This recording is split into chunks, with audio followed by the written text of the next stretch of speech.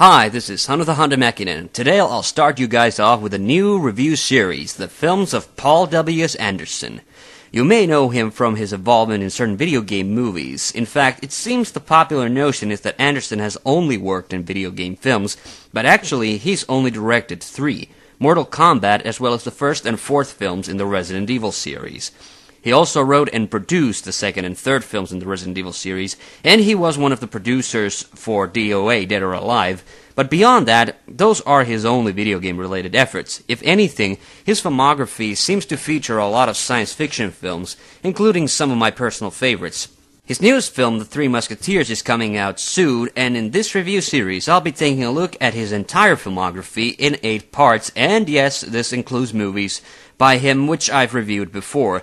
The earliest movie which most people know Anderson for is his 1995 film Mortal Kombat, but it's actually very interesting to note that his debut film as a director came out only a year earlier. The movie is called Shopping. It was made entirely in England, and it may interest you to know that not only does this movie have nothing to do with either video games or sci-fi, it also happens to be the first role of one Jude Law. In the film, Jude Law plays a teenager named Billy who likes causing trouble and driving like a lunatic. He doesn't care about anything except getting a rush from driving fast and living wild. He's assisted in his nightly escapades by his quote-unquote girlfriend, Jo, played by Sadie Frost. Incidentally, Law and Frost would get married a few years down the line, though they are now divorced.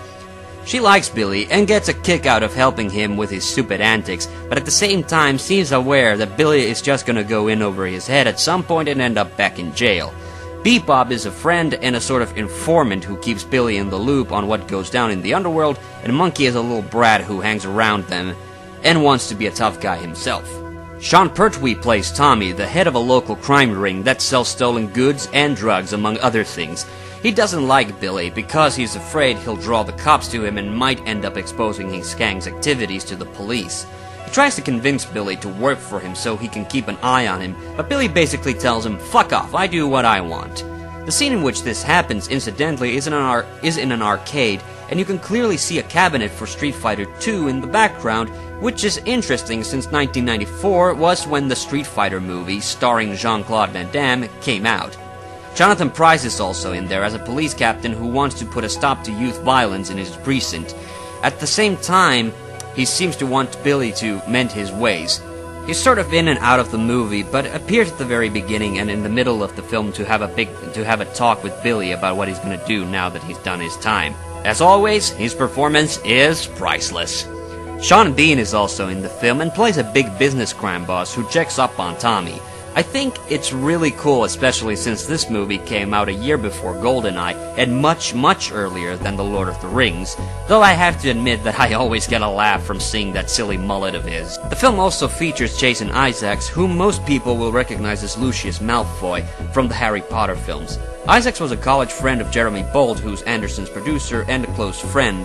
He ended up playing parts in numerous Anderson movies, especially during the start of his career. His role in Shopping, however, is probably the worst of the bunch. He just plays some yob who's trying to shave off the price of a stolen CD player, and Tommy gets up all in his face about it. Incidentally, I have to mention that Sean Pertwee is the son of John Pertwee, who played the third Doctor Who.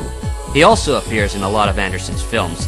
The movie doesn't have much of a plot, and it's just a cross-cutting of all the characters' relationships. There's a few action scenes involving Billy and Jo being chased by the police, but these are played more for comedy. The film has a really down-to-earth feel, and even though it doesn't have big special effects or anything flashy, it still has that excellent visual look, which is Paul Anderson's strong point. The film looks beautiful, ironically since Anderson made the film to showcase the hollow industrialized look that sort of plagued his hometown of Newcastle. The film may feel a little slow first time watching it, but is absolutely worth it for the more comedic points and the excellent performances by the cast. A lot of times I criticize Paul Anderson's writing since the dialogue in his movies tends to sound very simplistic and one-dimensional, but here the awkwardness is sort of appropriate because of the milieu and the much more realistic setting of the film. There's not even a lot I can criticize the movie about. The finale is great, though really sad. The only things that I kind of hate about the film are the insinuations that Jo might have feelings or otherwise be attracted to the character of Tommy. it sort of undermines her character, which is paradoxical in that you can clearly see she's the only character in the film who has her feet firmly on the ground. The other problem is the choice of music for the film. There's a tune, Halcyon by Orbital, that plays through practically the entire movie. At first I was sort of excited since this is the same piece of music that also plays at the end of Mortal Kombat when the good guys return from Outworld. However, it's used at the start of nearly half the scenes. It's a nice piece of music, but hearing it so many times just made it very repetitive. Anderson must have really liked this song to have used it so many times. Orbital was also used by Anderson later in the score for Event Horizon. Other than that though, the music in the film is pretty good. And regardless of these criticisms, Shopping is a forgotten gem of a movie. It's not only severely underrated, but also practically forgotten by most. A big part of that is the fact that the movie was actually banned in certain parts of the UK upon its release. People were concerned over the film's portrayal of ram raiding, where people drive their cars into shop display windows and loot them. Yes, Billy and Joe are the main perpetrators of ram raiding in the film, but it's only in a couple of scenes and not very prominent in the overall.